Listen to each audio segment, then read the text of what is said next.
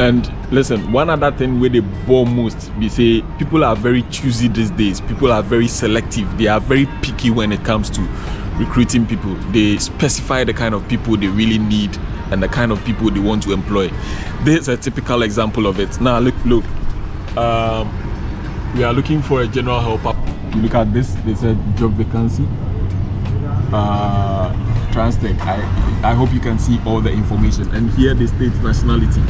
Only Indian, Nepal, Bangladesh people need it. So the rate of employment here is on the drop. Like, especially if you are here without a skill and you want to come and do these menial jobs, the rate of employment is very low. So do not be lied to, told by people that you're coming to do a job that you are going to claim like 7,000 Ghana cedis, 8,000 Ghana cedis, bro. I'm up for.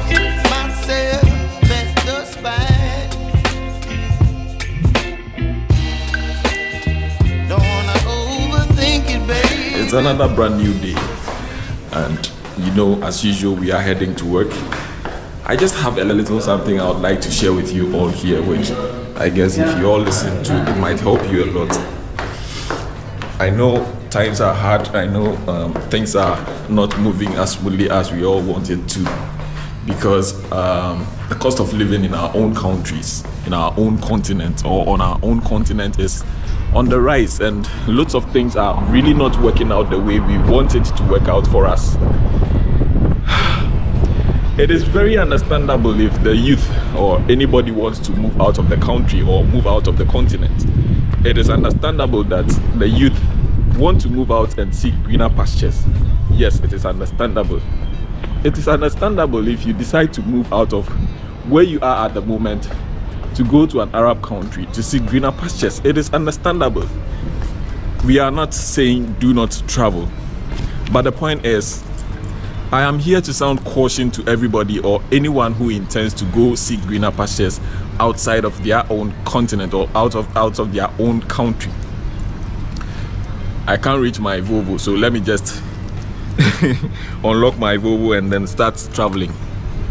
You know, it is a good thing to travel outside of the country. Yes, of course, you get to, you know, get exposed to lots of experiences. You get to have lots of experiences you've never had in your life. Of course, it is okay to travel. It is okay to move out of your comfort zone. Yeah, for exploration purpose, it is good. It is okay. But do not move out of desperation. Do not move out of frustration, or do not let anybody pressure you. Like, make anybody pressure you, say, Charlie, people they travel, so make you also travel. No, don't ever do that, because at the end of the day, it is your life. It is your own life, and you would be blamed if you don't succeed in what you want to go out there to do. And mind you, there are lots of people who have traveled outside of Africa. There are lots of people who have traveled outside of their comfort zones. There are lots of people who went on the journey to see greener pastures. There are lots of people who came here and went back home with nothing. Don't ever think that the moment you leave your home country, or the moment you leave Ghana, the moment you leave Africa, the moment you leave India, the moment you leave your home country, it is well. No. Sometimes it takes a whole lot of adventure. It takes a whole lot of, you know, perseverance to make it when you move out of your comfort zone. And mind you, where did you even get that amount of money to, you know, book a ticket? Where did you get that amount of money to get yourself a visa? Where did you get that head start? Where did you get that amount of money to invest into traveling? If you stay consistent to whatever you are doing back home and decide to, you know, put in some more work, don't you think you can make it back home? Okay, why am I talking too much today? Sorry for the sound. You know, daybreak again and everybody has started working, so definitely you will hear some sounds. Sometimes we might think we are trying to impress people, but trust me, the same people we try to impress in life are the same people who mock us when we don't make it in life. Yes, don't ever pressure yourself trying to please people. Don't ever pressure yourself trying to impress people because you want them to know that, yeah, Charlie, me too, I make up. No, the moment you fail, they are the same people who are going to mock you, They are the same people who are going to laugh at you. They are the same people who are going to throw shit at you. You understand? So do not ever try to impress people. It is not worth it. Okay? There is one guy who sent me a message and wanted me to go track his money for him. All I can tell everybody out here is, and I am not here to pursue people who have taken away your money, but to sound caution to everybody out there, so that you can DG, like you can stay alert and not fall prey to these people. The moment your money is taken, I can't do anything about it, and law enforcers are here to do that job. I am not the one who does that job, like go chasing your money for you.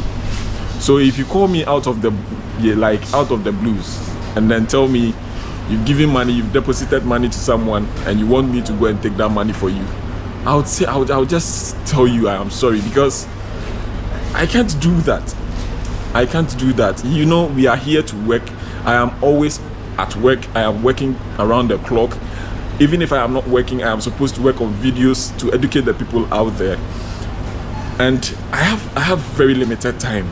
So if you tell me I should go and then run after your $500, see, the amount of money I'm going to spend in or on transportation alone is going to exhaust that money that you think you've invested in, you know, traveling to this place. And if you are someone, sometimes I just don't want to reply to certain messages, because I tell you guys here every day to stay alert. Do not pay any amount to anybody you do not know. And you know the problem with this guy, he thought this person was an Indian, and once he is light-skinned, his color is a little different from his own, and he is not an African, he is not a black man. That means he is good to pay money to that person. But trust me, there are even British who are here who are scamming people. Let me tell you one thing. Our system, our weather here, our climate here is about to change. It's about, no, this is Ethiopia. Yeah, I don't eat this one. Yeah, it's summer once again. The climate is going to change. It's going to be very hot here. Okay, so and the rate of employment here is at the drop, especially when you are coming without a skill. Yeah, so I got my agege bread. This is my friend over here. Yeah. What's up? Yeah. Yeah, so the rate of employment here is on the drop, like especially if you are here without a skill and you want to come and do these menial jobs. The rate of employment is very low. So do not be lied to, told by people that you're coming to do a job that you are going to claim like 7,000 Ghana cedis, 8,000 Ghana cedis. Bro, they are lying to you. So just dig you. Okay. You know, okay, see, it is funny the way they lie to you. I try to come here, decode to you, tell you the truth, and you still do not believe. There are bad people here who are still duping people, like scamming people, taking their hard-earned money. I'm here to send money. Like there's one kiosk here that you can either buy credit transfer, or you know, top up your credit, or send money back home, send money back onto your phone, pay your, you know, Google app and stuff. You understand? This kiosk is very, very, you know, it is very beneficial. I wish I could send one back to Ghana. Think about the amount of money they are taking from you. They don't really care. They don't really care how you get that money. And I know say Ghana hard. And it's very difficult to come across money these days. So giving money to people you don't even know is very, very, you know, dicey. It is very dangerous. You might lose that money, every penny of it. And then you might end up not even getting the kind of job they are promising you. Okay, so I'd advise you stay focused. You just be careful. And these days it's not easy to get jobs here. And listen, one other thing where they bore most, we say people are very choosy these days. People are very selective. They are very picky when it comes to recruiting people. They specify the kind of people they really need and the kind of people they want to employ. This is a typical example of it. Now look. We are looking for a general helper with the details below. Nationality, Bangladesh, India, Pakistani or Nepali. Age 20 to 35. You understand? So you can contact the number below in case you're from these countries or you are these nationalities. Okay, this is a typical example. I'll show you another one on my way. To tell you that it is not that easy. People are very picky these days, and Africans are less or least employed here. You look at this, they said job vacancy, Transtech. I hope you can see all the information, and here they state nationality: only Indian, Nepal, Bangladesh. People need it, like they need fabricators, welders, general helper, and you see there are lots of things. You can send your CV here in case you are qualified, in case you are any of these nationalities. Well, I don't know for Africans if you can try, you understand. And there is this one, this is the previous one we saw. Okay, this is the previous one we saw. So that is it.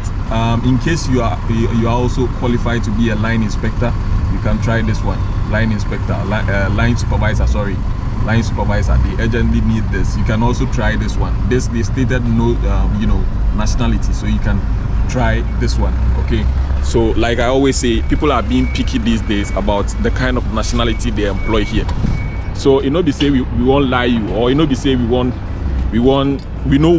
make you come here. But the point is, times are hard these days. So when you're coming, if anybody tells you there are jobs, and they are trying to impress you, they are trying to con you into coming here, just ask questions and be careful as to where you intend to go. You understand? Good.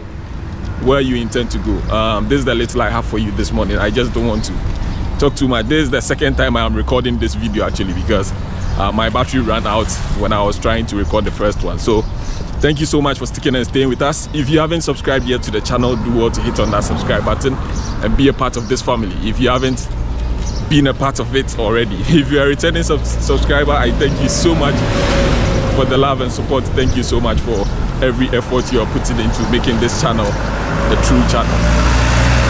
Until we meet again, stay safe and stay out of trouble. See you on the next one.